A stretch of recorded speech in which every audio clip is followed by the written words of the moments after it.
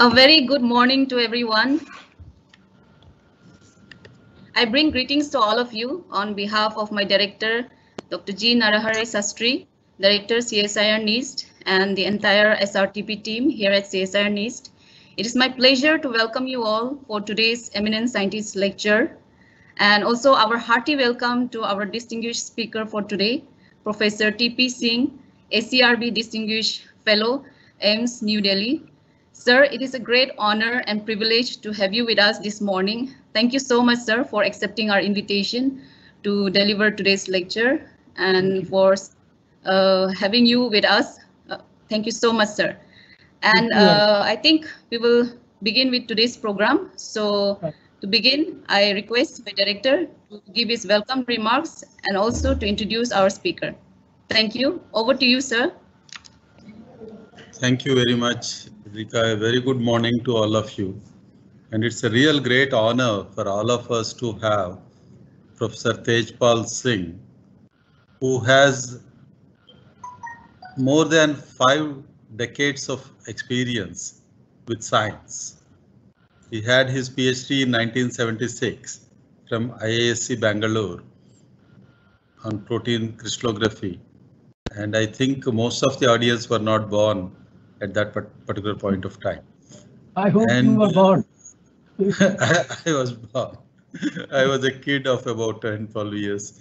So this is a great opportunity for us to listen from him on coronavirus protein structure and drug discovery. And Professor Singh is an immense knowledge and insights in the crystal structures of proteins and protein small molecule interactions. And he played a pivotal role in structural biology, drug discovery, and he also initiated the clinical informatics department in All India Institute of Medical Sciences. And he is one of the most distinguished scientists of the country. And he is a fellow of all the 3 academies of India, which are well known, and the fellow of the Third World Academy of India, and quite deservedly, when Professor G. N. Ramachandran medal was instituted, he was the first one to receive that, and he has received a large number of awards which are instituted in the name of Professor G. N. Ramachandran, and he is also a recipient of Jawaharlal Nehru Birth Centenary Lecture Award of INSA.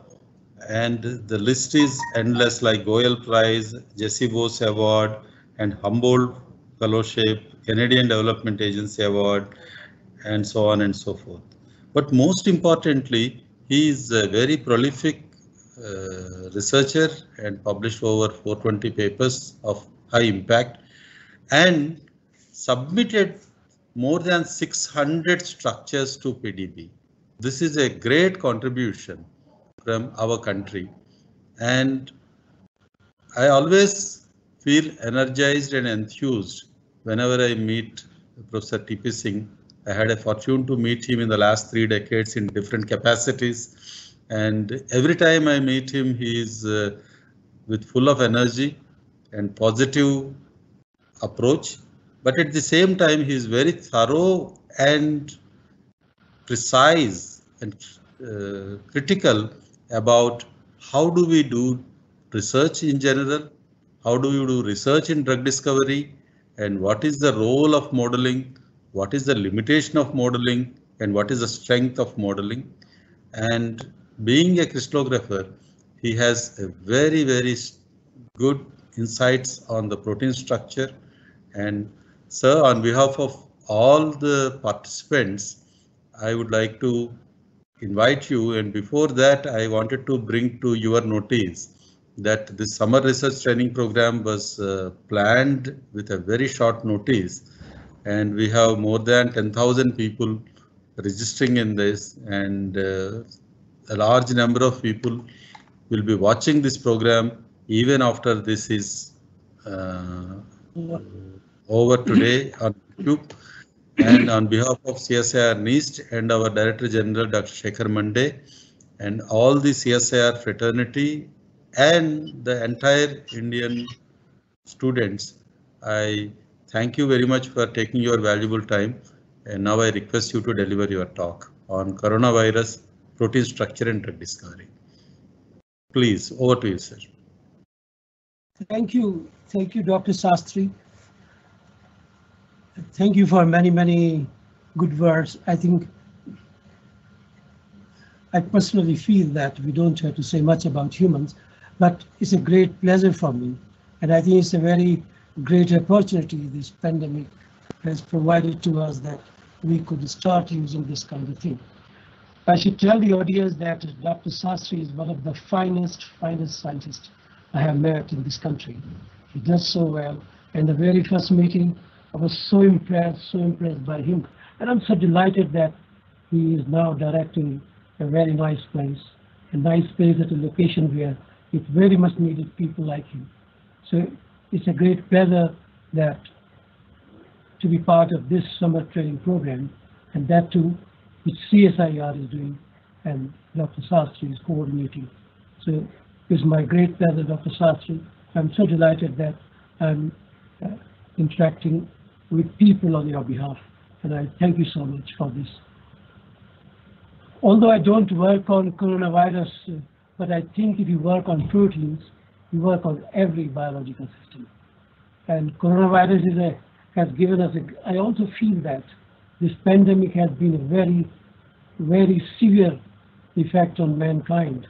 Nevertheless, I think it's a great opportunity for us, for all of us, for scientists, that to prepare ourselves for anything else to occur in future.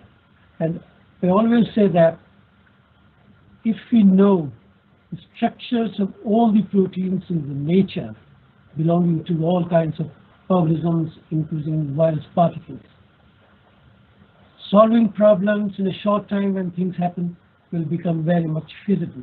Therefore, I think combination of the structural biologists, bioinformatics scientists, chemists, and biologists together, I think it will make a great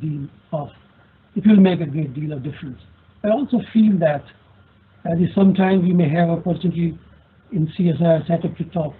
I think institutions in CSIR should be set up in a manner that there is a goal, and to attain that goal, all the components are provided. I think one of the best systems I have seen in the Max Planck system, that the director is given full opportunity to appoint as many people of any kind, but provide an answer to the problem. So I think that is one thing which will be very important for all of us, that if you start combining a team in a manner that we have a person who does the structural biology, the structures of protein, a person who does deep bioinformatics, someone who does synthesis, and someone who does molecular biology and other biology. That combination is a necessity, and with this combination, lots of things will happen. So this coronavirus is a great opportunity for us, although it's causing a lot of problems, but I think we will come out and we will be better prepared for future things.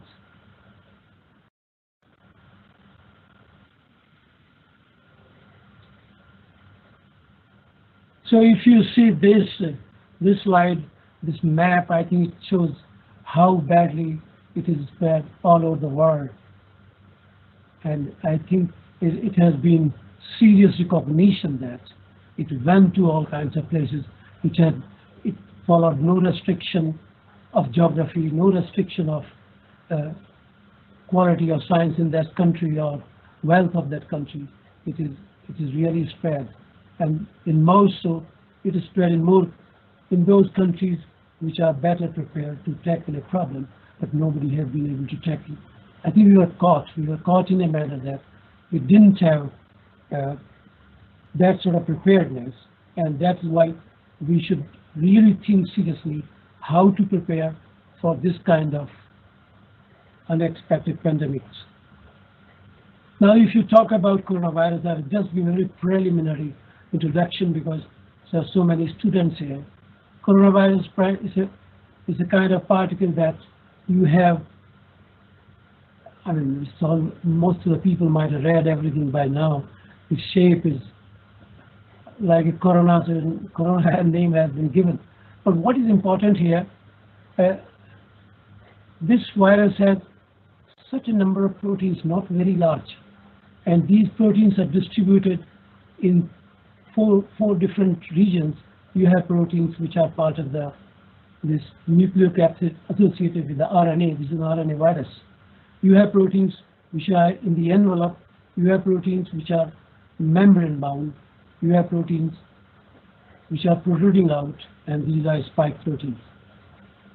So these spike proteins are very critical. Some of the structures are known, and they have indicated that this virus, when it enters the host, it interacts with one of the very famous receptors, ACE2, angiotensin converting enzyme, and this affinity of these glycoproteins, these spike proteins, is very high in this case.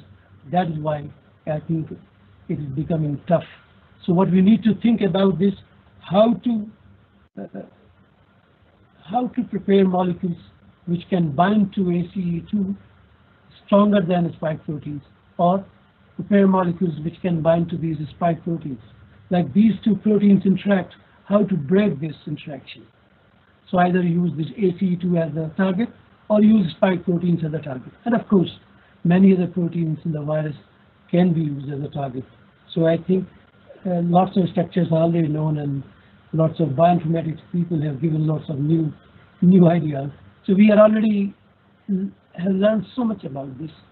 But just for students, I think this virus primarily is found in bats, but doesn't transmit from bats directly to humans. It requires some intermediate host. So these are certain animals which can receive this, and then they can transmit to humans. So all these, of course, background knowledge, even young students know these days, very, very common now. So this is how it goes. So this also tells us that all these animals, it's an important point that all these animals, bat and all these animals which can have this virus, their immune system must be very powerful, and nothing happens to them in spite of this virus being there. So this is another point that we must study the immune system of these animals and look at those proteins which are part of the immune system, how they have become, how they are able to tackle this very dangerous virus. So lots of openings are happening to us, how to look at this problem. Now there are four directions people are really concentrating right now. Lots of people are working on diagnostic kits, although diagnosis is going on very, very extensively all over the world. But the attempts to make cheap and easily available these diagnostic kits so that we could examine rapidly and in large numbers is one area. And of course, you hear all the time about vaccine developments. We need to develop vaccines. Of course, vaccine development is not an easy process, but lots of efforts are going on, and lots of locations, lots of companies in our country are also making progress. And several companies in the world are in stages of clinical trials, phase 1 and phase 2. So hopefully something will happen in this direction. And then on the other side, we have lots of bioinformatics people are involved. They are examining a large number of already available drugs, so-called repurposing process. They are trying those drugs, they are trying their combinations, and this is very much possible. You see, when you talk about interactions of these proteins of this virus, and also inhibitors of ACE2, to make quick progress is good to try lots of drugs which have already been in practice. Now, many of them may not be very, very highly potent, but they will have some level of potency. And if you could try a number of targets in this virus with some level of potency of already known drugs, then they can become, a combination of them can become very effective. And as we know already, lots of such molecules are already being used.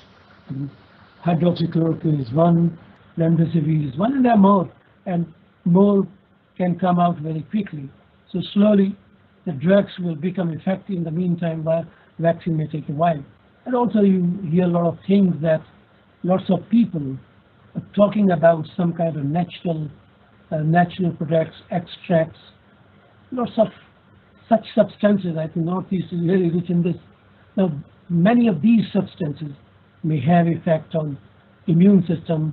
They may activate in many ways, and also I think all these natural extracts, which are very historically, we have very important consideration of using extracts from natural, medicinal natural plants, and they contain large number of molecules, and many of them may have some potencies, and together many of them may have good effects. So this is how 4 things are going on, but I will talk about a major issue, that is how to make drugs. But before that, we should understand how do we tackle these infections caused by viruses and also caused by bacteria. How is our system, our human system or animal system prepared to tackle these viruses? And how we have, as human beings, as scientific community and pharmaceutical industry, have helped this fight against bacteria and viruses. So the first and foremost thing is innate immunity. You might have heard a lot of people talking about improve your immunity, and one of the things in that is that improve your innate immunity. All of us have a natural defense mechanism. The first line of defense, the germline proteins, they are members of the innate immunity, and these proteins should in principle, this is how the biological system is made, should in principle protect us from all kinds of infections. Now, it doesn't happen in reality because there are so many reasons also that our immune system is not good enough, which is again dependent on a large number of factors. So this is first requirement, that we should understand how to improve innate immune system, and later on I will tell you that how to exploit the innate immune system. You have seen some of the animals who are part of the very hostile habitats. They have evolved their innate immune system to become so potent that they can tackle all kinds of viruses and bacteria. Now, can we learn something from them, or can we exploit their innate immune system, the proteins of the innate immune system, and exploit them as therapeutic molecules to control infections in those animals where the innate immune proteins, innate immune system is not so powerful? So this is one thing which is very important. Strengthen your innate immune system, exploit the innate immune proteins from those animals where their potentials are far superior than humans. So this is one aspect. This aspect has not been what you hear all the time, that how to improve the innate immune system, but what you might not have heard much, how to exploit these proteins of the innate immune system to use them as therapeutic proteins to control this kind of pandemic situations. So this is one possibility. It may not happen this time, but it will prepare us to think seriously and work on this for next time. And then next, of course, once your innate immune system is not able to tackle these infections, your adaptive immunity takes over. You have antibodies, specific antibodies against the antigens in these organisms, including the virus particles. They're against the proteins of those organisms. You have specifically antibodies designed, antibodies synthesized in your body. This again depends upon how good your T cells and B cells, your adaptive immunity is. If you have a very good one, it will tackle quite a lot. But most of the time, we all live in all kinds of real conditions. We may not have that sort of capacity. Then there is in addition to this, to support this, vaccine is one approach, that using this principle, making vaccines with that kind of antibodies so that it could make your adaptive immunity stronger and could help you in terms of protecting yourself. So vaccine in this regard is very important. When your innate immunity has not worked, when your own adaptive immunity is not capable of protecting you, I think vaccines are necessary here to provide support. So all kinds of efforts are going on in this direction in all over the world, because that is something which can really protect you quickly. Now, as far as bacteria are concerned, and also many viruses, antibiotics long ago were made, and when these antibiotics were made, I think they provided us great protection against bacterial infections and also in some cases against some viruses. So these were compounds initially obtained from microorganisms, and subsequently they were improved upon, and a variety of them were also prepared synthetically. So these three approaches are very strong approaches, but when they all don't succeed, then we scientists, including Dr. Sastry in the East and many scientists in India and abroad and internationally, need to make molecules, design compounds based on several approaches, design compounds which bind specifically and with high affinity all the targets in these organisms, bacteria and viruses. So that is where actually we know how to tackle this, but the question is that we are not so much prepared. So we need to really get prepared much more in this direction. So these are the 4 ways you tackle these infections. Just to, since a lot of the students are involved, you hear lots of times that human resource is one of the wealth of countries, and developed minds, prepared minds are very important. So if you, in terms of even civilization, when minds were prepared, just like to show you some kind of historical ancient perspective that the civilizations had occurred in certain parts of the world before other parts. And when these kinds of diseases were there, they were there all the time. How these people were tackling them, they didn't have that much knowledge. They didn't have that much of infrastructure in those years. How were they fighting these infections? And this is very interesting to see in some sense. In case of this virus, this coronavirus, COVID-2, we are in the same situation that we have no medicine, we have no vaccine. So we are, I think, back to that stage, that how do we tackle? So these people, the people living in these parts of the world, can you see the precursor? Hello? Hello? Yes, sir. Yes, sir. Are you hearing? Yes, sir. Yes, sir. Okay. And can you see the precursor moving? We are in, sir, antibiotics era slide. Okay. But you can see the slide clearly. Yes, sir. Yes, sir. Okay. I think there is a phase gap. There is a gap between our sounds. So you see in this part of the world where people's minds were slightly more trained, the civilization occurred. They started using this just to give you a perspective that, whether you call it a geography or science, and how science progresses. This begins from a very sort of, if your mind can think, you can start from anywhere. So these people were preparing, and they identified certain materials like molds, like soup mix with turtles. So many things they sort of prepared, and by way of observations, they applied to people, they gave to people who suffered infections, and they observed beneficial effects. And that's how they made contribution. So in different stages of,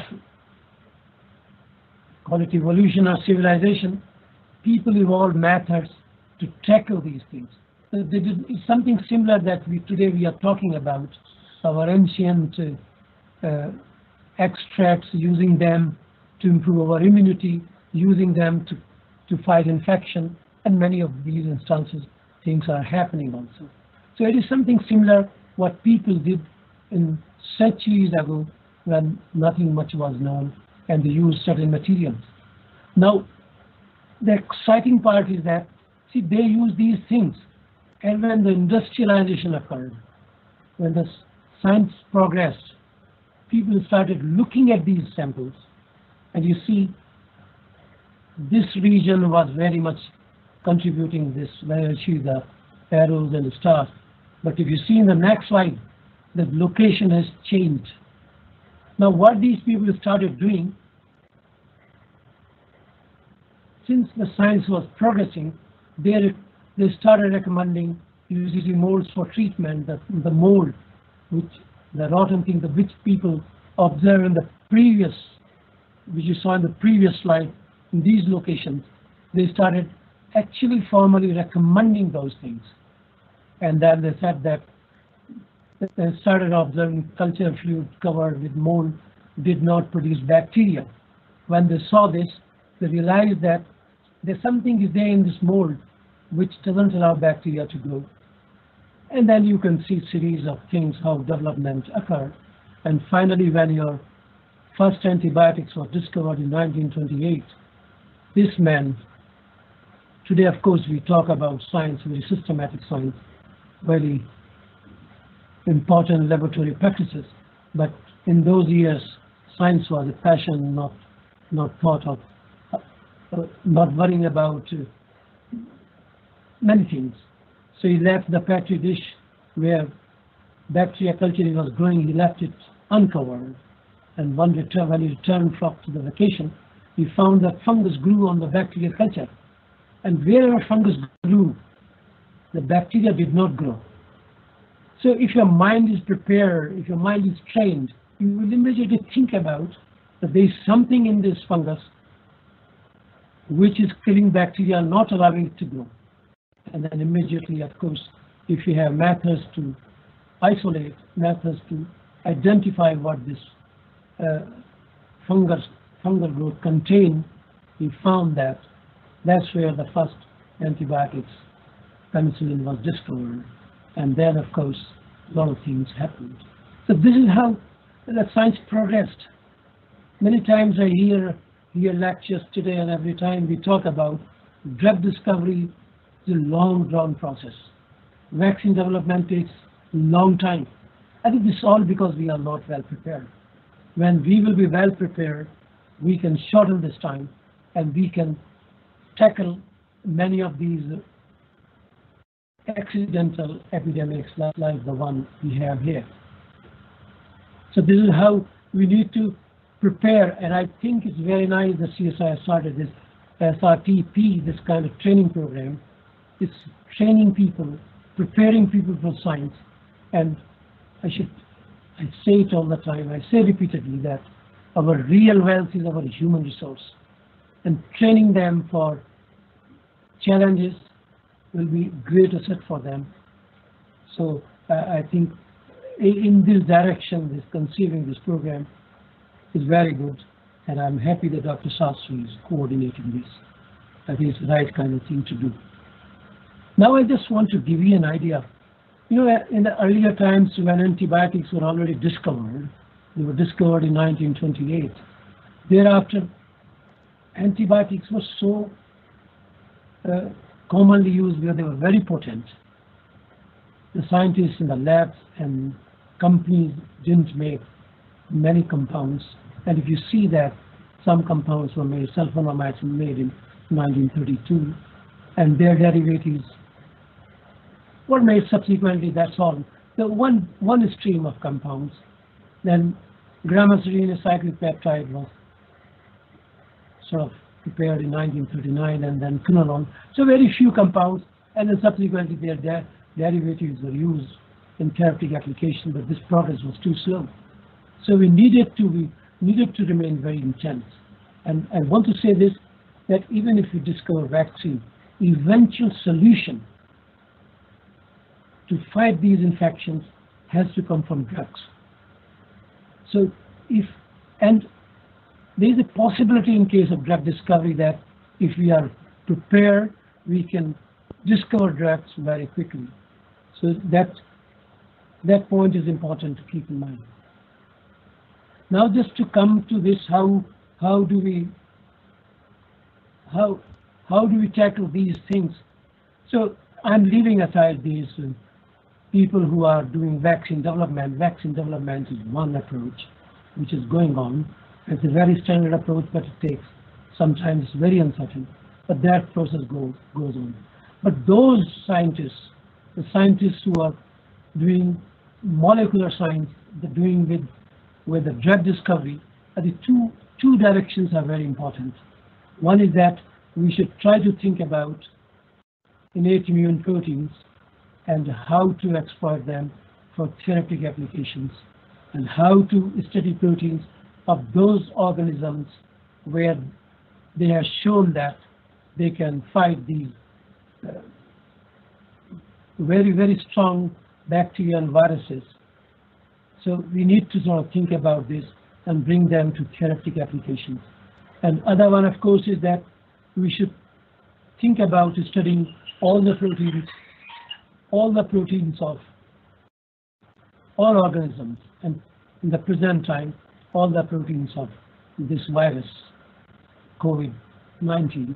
And I think most of the proteins of COVID-19, many of them, their structures are known, and it is that inhibitors against many of them, designed by using bioinformatics tool. But now, since the structure are known, actually experimentally you can design the inhibitors. So these are the two approaches we should use in addition to the vaccine development. And this is what I wanted to highlight here. Now, coming back to this, of course, we should.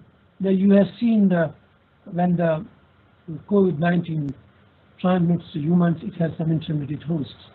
So there are some animals, and one of the animals you have seen was camel here. Camel's innate immune system is very peculiar. Its immune system also very peculiar.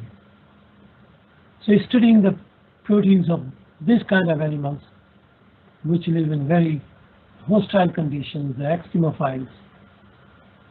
So I think that may provide us some sort of direction that the proteins in their innate immune system could be valuable therapeutic molecules. This is one thing.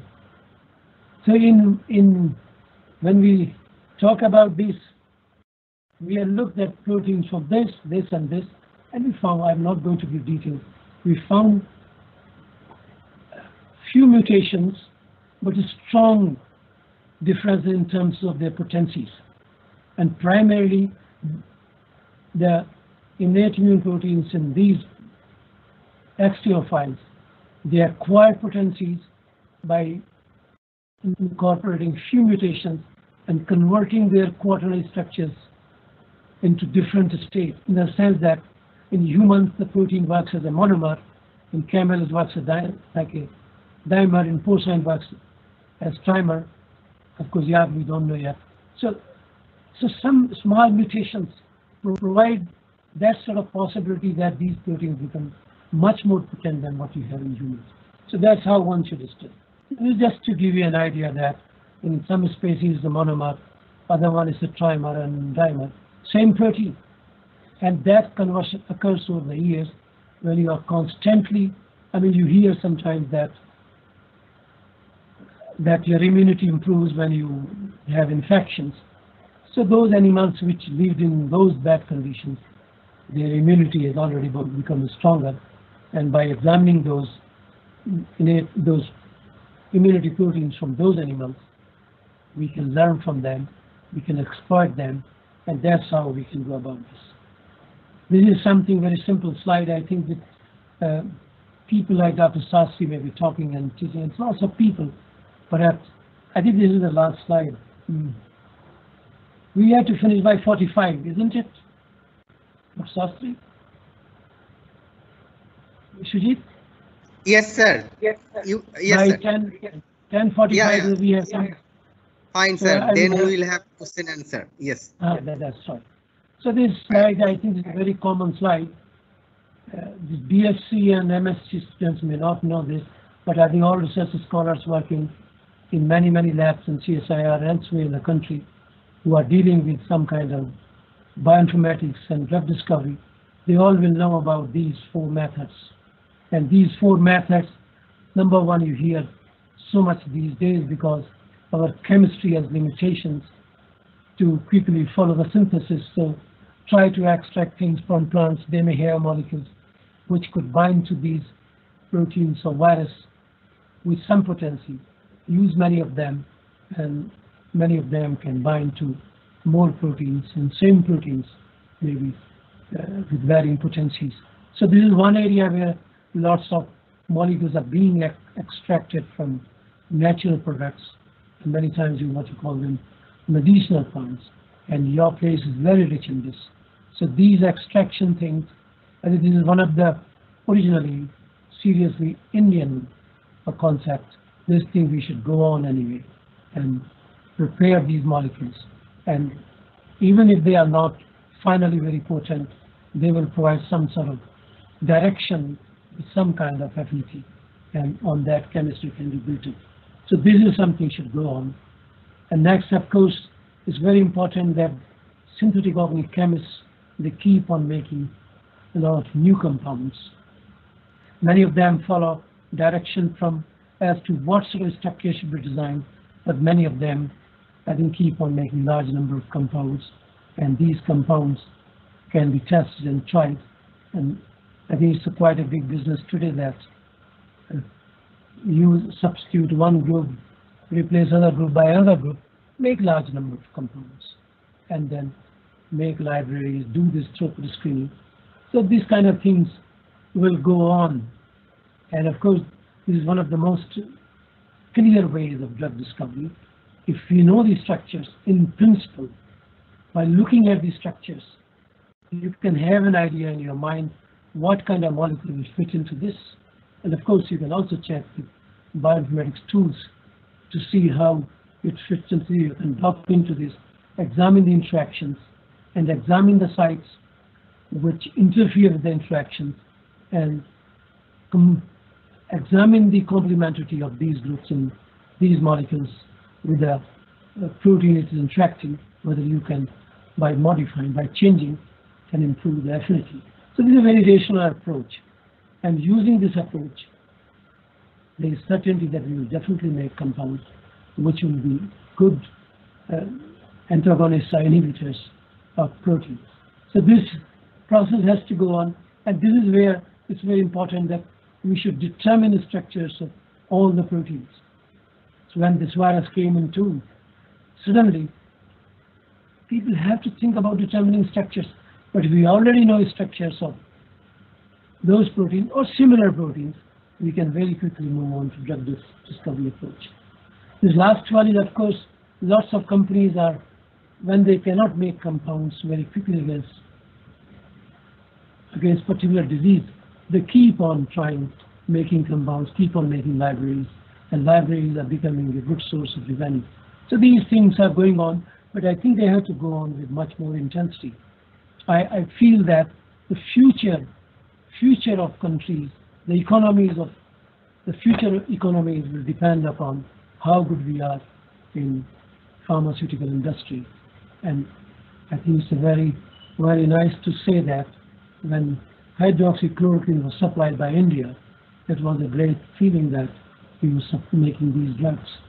That might be a generic drug, but this turned out to be very useful. So the future of economies and I think power of countries will be dependent on, in addition to many other things, on this pharmaceutical industry, where we make drugs, vaccines, and what they call these days is biosimilars, antibodies, stronger antibodies, biosimilars or biobetters. All these things will really provide the solution.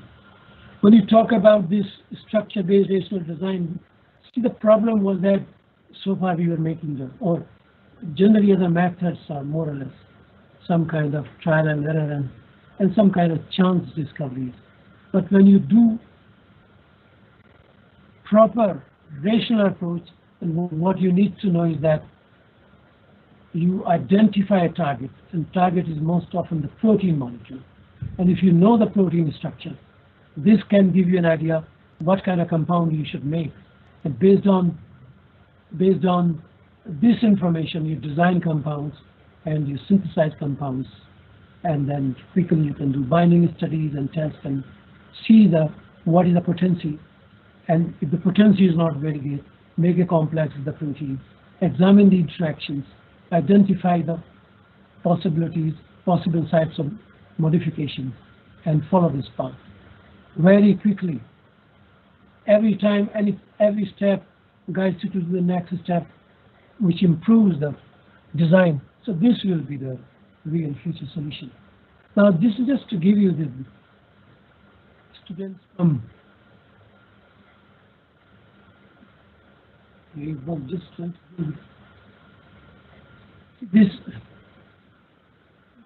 this is a protein molecule. But just final few words. When you talk about protein molecules, unlike small molecules, their interactions are based on the binding site they have. And the binding site is not just a chemical site. This site has some kind of structure. It has some kind of shape. And the shape is the boundary of the shape has some chemical nature. So what you need to know is that what is the shape of the binding site and what is the chemical nature of this binding site. And if you know this shape and chemical nature of the binding site, the protein in simple terms, if I say to BSc, MSc students, it's like a lock and key. A key can only operate if it fits into the keyhole very precisely. So protein molecules have a cleft, a hole, a site, where only those molecules which have very complementary structures can enter and can fit in this. Now, this is the first step, that we should be able to go inside the binding site, the keyhole, like that. And then it should form interactions. And interactions can only occur if there's complementary groups. So therefore, unlike ordinary chemistry, the interactions with proteins are governed by their stereochemical features of the binding site. And this is why the structures of proteins are necessary to be determined. So this is just a gist. I think we are already, this is just a gist that, to summarize, I would say that we may not be working on viral proteins or bacterial proteins, but I think all proteins are proteins. Those who examine the structures of proteins, they can examine the structures of proteins from all organisms, and that attempt should be immediately made that we determine the structures of all these proteins. And in the meantime, when we are trying to develop the structures, we should examine these molecules through bioinformatics tools as well. So lots of times some information comes. So, but then this sort of things, the structural determination, the bioinformatics related investigation should be combined by, of course, biochemical binding studies and other analysis.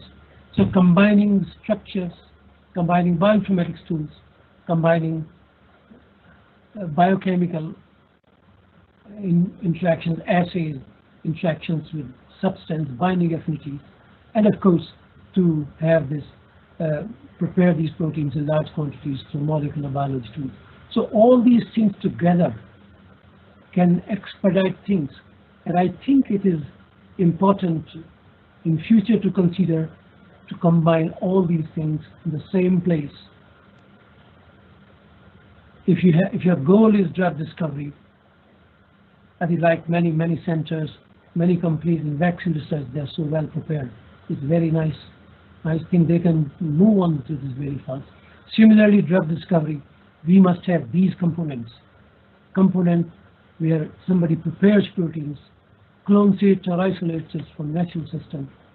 Somebody does a structure, somebody does binding studies, and then somebody does bioinformatics things, and then of course next step, how to take it to the next step when the potency is good to to drug development, and that's where the combination, of course, with industry comes.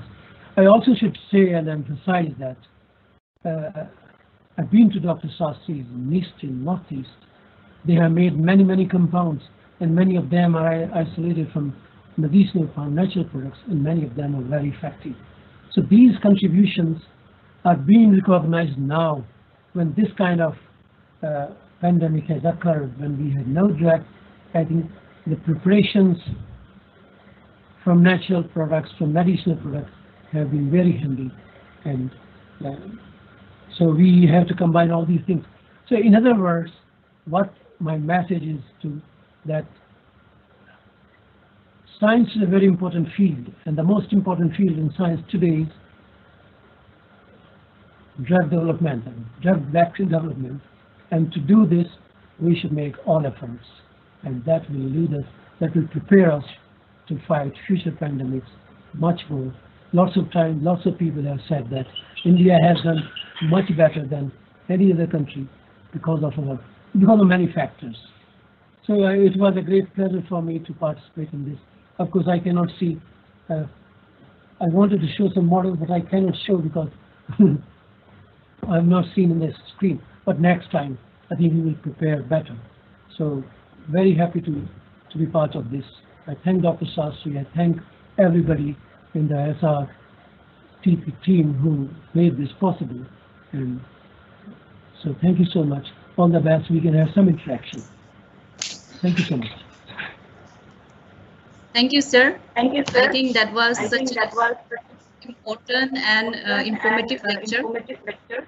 Especially in today's context, when everybody is just talking about coronavirus, drug discovery, the vaccines or the drugs, the whole world is discussing and just looking at the scientists and researchers to do something about this. So I think your lecture must have definitely, given a new line or new way of thinking for those people, especially who are working in these areas for developing drugs and vaccines against SARS-CoV-2 virus. Thank you so much, sir, once again. And sir, we have so many comments and questions from our participants from the YouTube, Facebook, and MS Teams. So we would like to take around 6 or 7 questions out of all these so many questions. So if you have time, yeah, sure. I'd like to take these questions to you, sir. And I have a very dynamic team who are collecting all these questions from these platforms. So I would like to now request Ms. Lisa Monikalita to please take some of these questions. Ms. Lisa. Thank you, ma'am. Thank you, sir, for illuminating us with such an insightful and informative lecture. Sir, there are numerous questions and we have selected few of them. So if you permit, can I go on with the questions? Sir, the first question is from Akanksha Sharma. She's asking, does the effect of coronavirus severity depend on the type of blood group individuals have? It's difficult to say that blood group will do that, but definitely it will depend upon the immune system people have. But I don't think blood group that way specific will have any role to play. Yeah, I know Akanksha. I think she's the same Akanksha. So there is no such thing that we can correlate with blood group. But of course, depending upon the immunity differences in the immune system of different people, there will be differences in terms of response to coronavirus. So this is how I think about it. Sure. Thank you, sir. The next question is from Madhupriya Selvaras. Whether any drug can damage the immune system of human body. If at any time we use antibiotics, how can we improve the immune system of human body? The immune system can be damaged in many ways. See, all kinds of these are protein molecules in your body, and they have their specific functions. When you take lots of molecules, when you they go there. Some of them can bind to their binding sites and can influence their activities. So specifically, it's difficult to say, but this is normal that any protein in your body, when you take many molecules through diet and through as medicines, they may go inside your body and bind to some protein, but they bind and then dissociate also until they have a very high affinity. So this way, so of course there are lots of ways that we talk about how to improve our immunity, and I think we don't, of course, very clearly understand, but many molecules can activate some of the proteins in the B cells and T cells. So that sort of thing is a very uncertain way, but not very clear way we can say this. So the next question is from Sneha Jadeja. She's asking, can we use artificial intelligence in finding the vaccine and medicine for COVID, and will that be useful?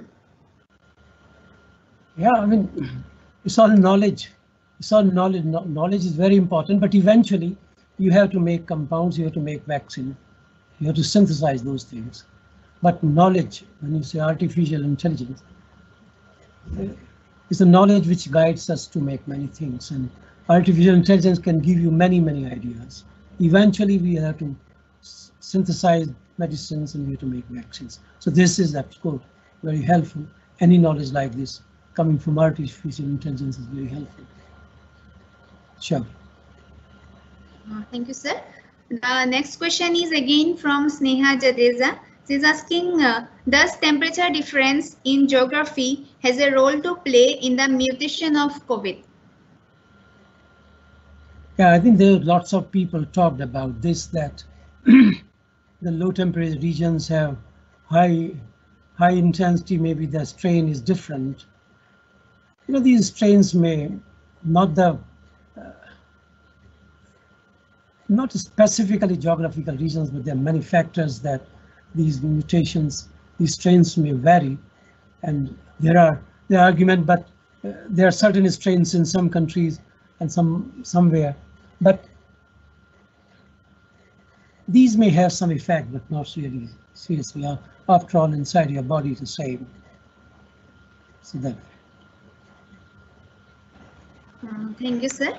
The next question is from Snehal Sharma. He's asking, coronavirus have two strains, L type and S type. What is the basic difference between them? And also, why is the L type more aggressive?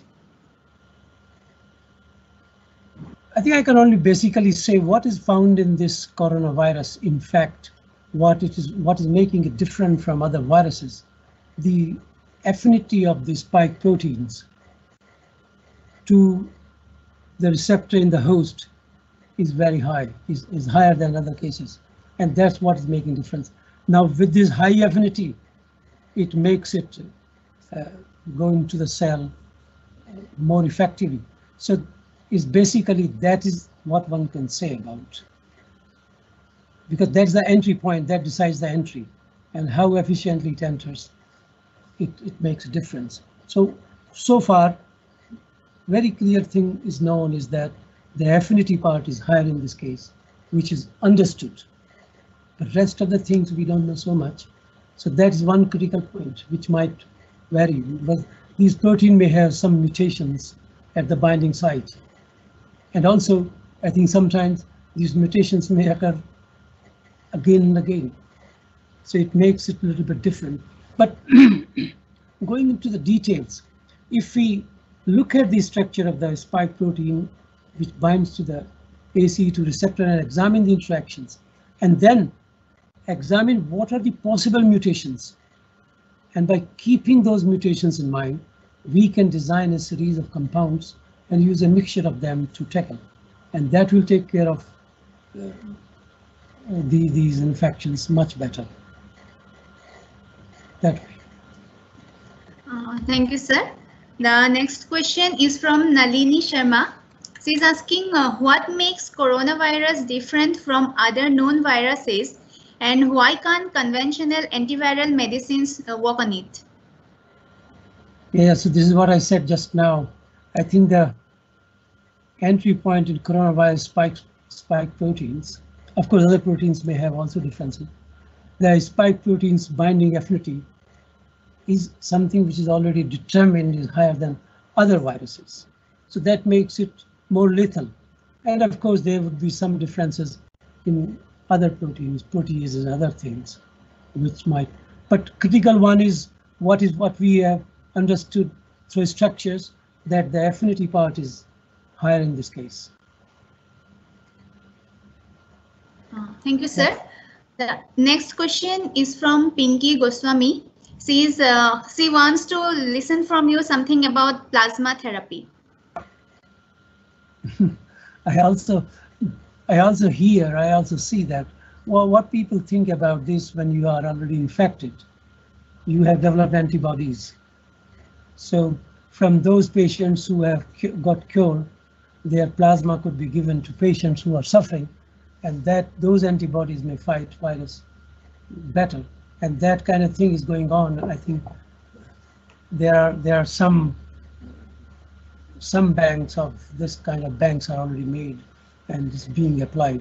So the hope is that the antibodies of already cured patients may help to protect those patients who are suffering at this moment. So this kind of, it is already on, this is going on. So that's it. Sir, actually there are lots of questions. So if you have time, can we ask you 2 or 3 more questions? Yeah, you ask. Okay, sir. Yeah, restrict it to 2 or 3 more, because I see more than 100 questions or 150 questions. So we will, okay, be selective, Lisa. Okay. Yes. Okay, sir. Okay. Sir, the next question is from Shribin. What is the importance of quorum quenching molecules in vaccine production? I think more questions should be asked in terms of drug discovery. Nobody's asking in drug discovery. Vaccine development is a separate thing, I think is going on. So we don't have to talk much about vaccine development today. So you can ask next question. Okay, sir. Sir, the next question is from LKB Power. He's asking that there is a conflict regarding use of alcohol-based sanitizers versus soft solution. So please explain what is the best to fight against this COVID-19. See, when you talk about, this is simple, when you talk about sanitizers, they must somehow remove the virus from your hand. I mean, when you're using it, hands or wherever, it should remove the virus. And alcohol that way is the best because it can dissolve them. Now, other sanitizers, what they contain, and there's so many varieties, but alcohol-based are tested and tried, and they are very sure that they work very effectively. So lots of sanitizers, lots of things people are proposing, but they can go on. But I think some alcohol-based sanitizers are doing well that way. Thank you, sir. And the next question, sir, lots of people want to know about this Ayurveda treatment, if anything is possible for this treatment of the virus via Ayurveda. You see, lots of people are doing this. You know, when you say Ayurveda means what? It is sort of plant extracts only, those kinds of extracts. And they're all already applying also, they're using it. But this is some kind of blind science in the sense that we don't know what it contains, but it may have some beneficial effects. So when you don't have specific molecules, specific drugs or vaccines against something, you could try all kinds of preparation, Ayurveda or natural products or whatever, where they don't require, their preparation can be very fast, where they don't require stringent clinical trials. When we make drug in a normal way, a compound we design as a drug, then it has to go through many steps. So in this way, I think Ayurveda has advantage that they can try anything. And the standard ones which they have according to the procedures, that may have some beneficial effects. But I don't want to say much about this because the potency cannot be, you cannot say anything about that, but some effects may have, and why not? In a situation when you don't have anything, you can try this also. Sure. Sir, thank you so much for all your answers. It was a great privilege for us to listen to you, sir. So thank you. And now I'm handing over the session to Ilika ma'am. Thank you, sir. Thank you, Lisa. And thank you so much once again, sir. Yes, we have so many questions, hundreds of questions, but in such a short period of time, we cannot take all these questions. So what we have done is we have summarized some of these questions into one question. So thank you so much once again for so patiently answering all the questions and for taking the time out to be with us this morning and to deliver this lecture. I think it was one of the most important lectures that we've had under this platform. Thank you so much once again. And to formally, offer the word of thanks, I would like to now request Dr. Biswajit Saha, who is a senior scientist of CSIR-NIST. Dr. Biswajit, over to you now. Thank you, Ilika ma'am. Thank you, sir, for giving such an in-depth talk on coronavirus and how to combat scientifically. It was a great treat to listen to you, sir. We strongly believe all the participants are enlightened and inspired very much by your talk. Thank you very much for sparing your valuable time to ignite the all young minds. We thank Professor G.N. Sastry, our director CSIR-NIST, for all valuable guidance and mentorship. We sincerely acknowledge the whole SRTP team for the successfully conducting this session. Thank you all. Okay, Vishwajit, one comment I want to make. I just wonder about if I had this coronavirus component out of this lecture, I wonder whether will there be so many questions. Yeah. Yes, sir. Truly said, sir. Good. Thank you very much, sir. Okay. Dr. Thank you. Sastry, Namaskar. Namaskar. I also thank you very much. I don't know how useful it was, but this is an exercise perhaps we should do anyway. So that is a height of humility that you always have. No, I think, yeah, it's a direction we have to move anyway. But this is something good you arranged like this, and you will continue to doing this as part of this program. I think it's a very positive contribution. I want to thank you this on my behalf also that. Thank you, sir. On behalf of all. Stimulating people is very important. What you are doing is very huge contribution. Thank you so much from my side. Thank you again, sir.